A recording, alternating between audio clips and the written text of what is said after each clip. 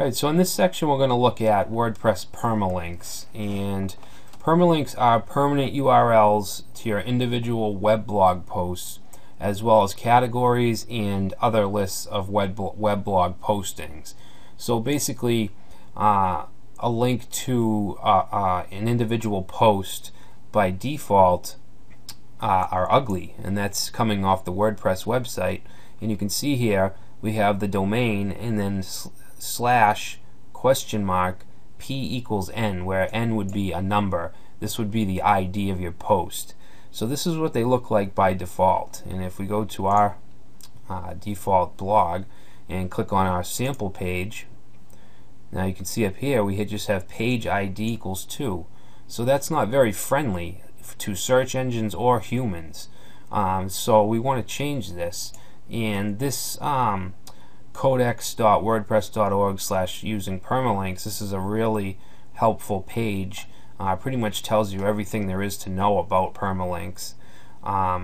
Here's what there's called pretty permalinks, and this is where we would have the actual post name in the URL as opposed to just the ID. And in some cases you might want to include the date or the category. You can do that as well, and you can even create a custom structure.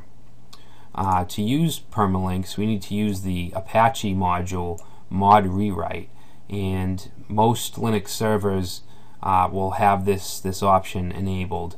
If you're using like something like HostGator or GoDaddy or any of those, then you'll be fine. I'm not really familiar with Windows-based servers, so you'd have to check that, but I'm sure that there's some kind of a way around that.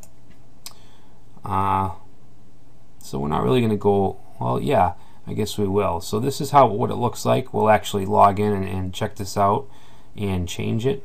We might as well do that now. Just log in here.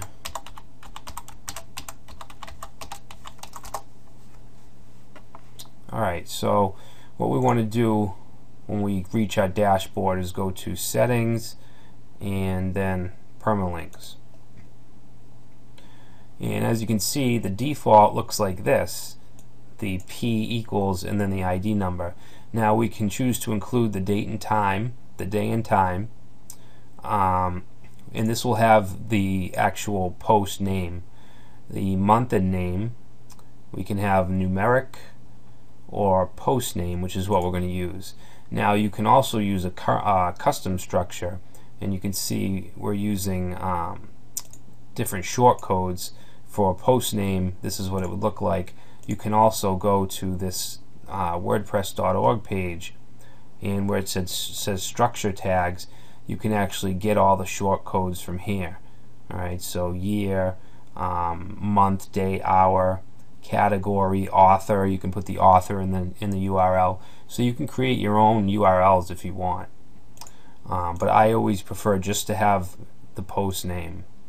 So let's save that, and if we visit our home page and then click on sample page, now this looks a lot better. So whatever we name our post, it's going to show up here. So if you're going to have a WordPress site, then that should definitely be one of the first things that you do.